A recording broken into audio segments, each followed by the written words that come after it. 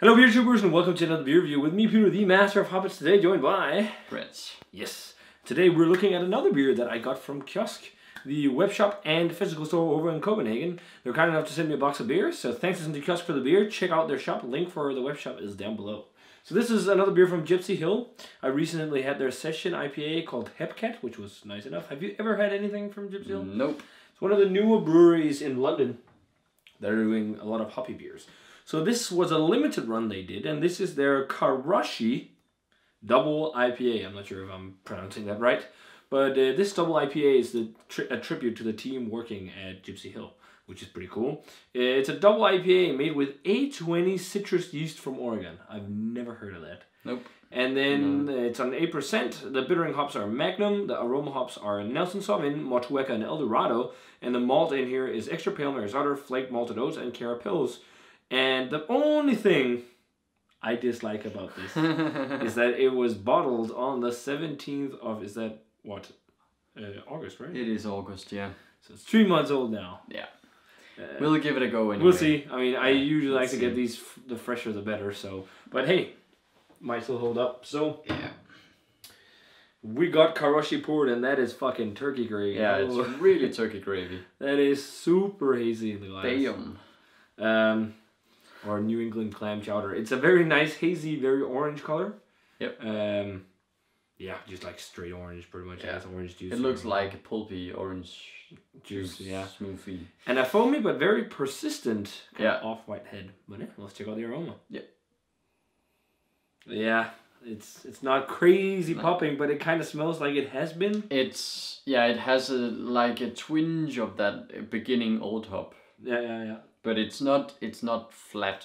No. You know, the aroma's not flat.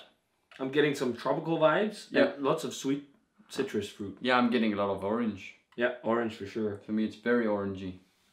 Orange rind and orange peel, but also orange. Maybe now more orange peel and pith than actual juice. Yeah. Yeah, it's mostly citrus fruits. There is a bit of a sweet malt profile. Yeah, I would say so. Crackery, bready maltiness. But the aroma isn't too explosive, but it kind of smells like... It's not bad. No. In any way. But it smells like the aroma has been pretty explosive. Yeah, exactly. It smells like it's been pretty good, actually. Let's give it a taste. Cheers. Yep. And thanks to Kiosk for the beer.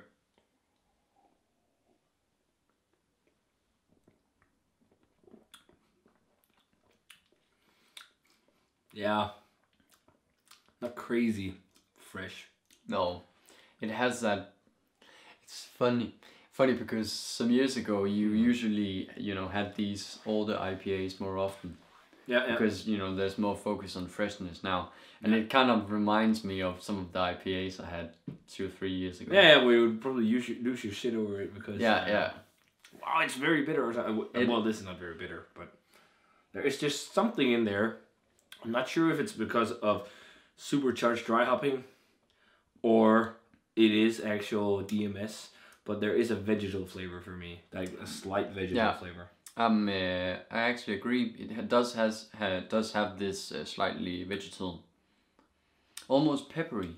Yeah, that can be from the hops, but but it has the predominant flavor though. Otherwise, hop wise, is orange and like pithy dried orange rind peels. And not very juicy actually. It's a bit, but not very. And it's got a bit of maybe a piney type flavor too. Yeah. Like it sure is haze for days. A bit of resin actually, maybe because of that slightly vegetal, peppery, grassy. But it's light.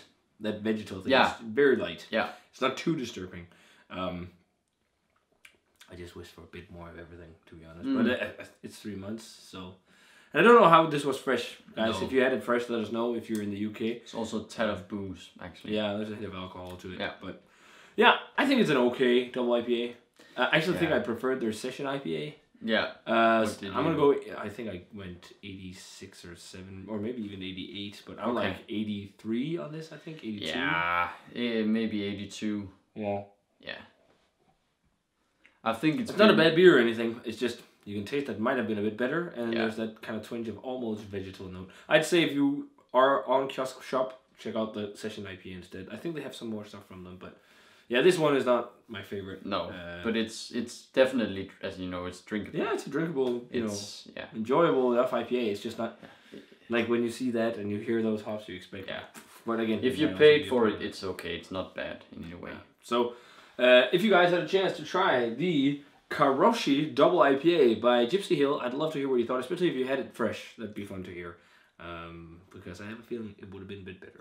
Yeah. So thanks a ton to Kiosk for the beer still anyways. You guys are awesome. Check them out. Link for their shop is down below. And as always, remember to comment, subscribe, check out the Facebook fan page and Twitter and Instagram, and give this video a thumbs up if you enjoyed it. And we're going to say cheers. Cheers. And see you guys in another beer review.